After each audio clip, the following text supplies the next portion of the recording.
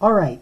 Well, I guess I started another part of the video. So in the last part, I asked you to work on these compositions, and we had the opportunity to work on this.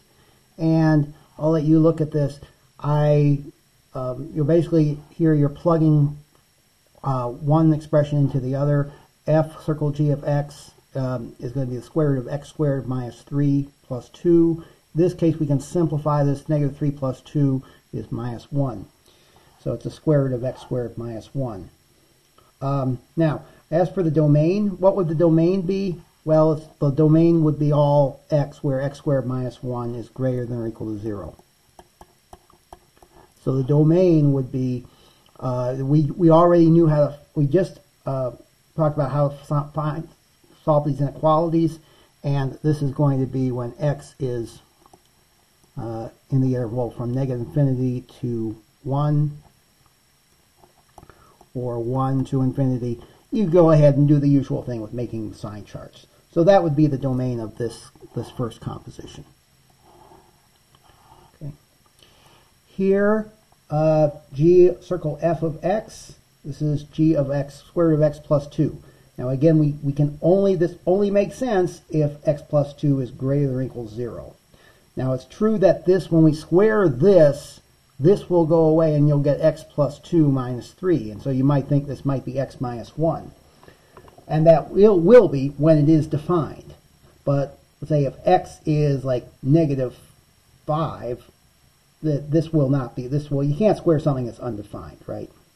So in this case, this only makes sense if x plus 2 is greater than or equal to 0, or when x is greater than or equal to negative 2. Okay? And then, if x is greater than or equal to negative 2, then this will be equal to x minus 1. Okay? Because you'll have x plus 2 minus 3. But that's only if this is true. All right, f composed with f of x. Okay, once again, we need x plus 2 to be greater than or equal to 0,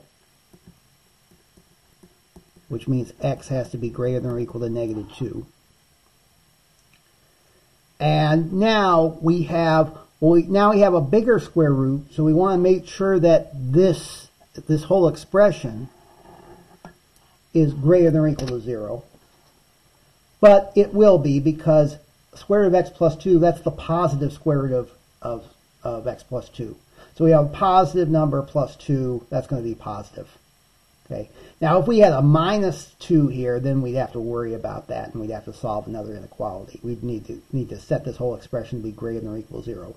But here, this is always going to be at least, this number here, circled expression is always going to be at least 2. Okay, so the domain again would be all x greater than or equal to negative 2.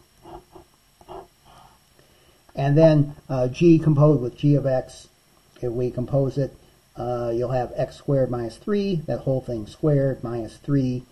You don't have to multiply anything out to find the domain, because everything, g of x is always defined. G of x this is a polynomial, it's defined everywhere, so its composition will be defined everywhere. So the domain will be all reals.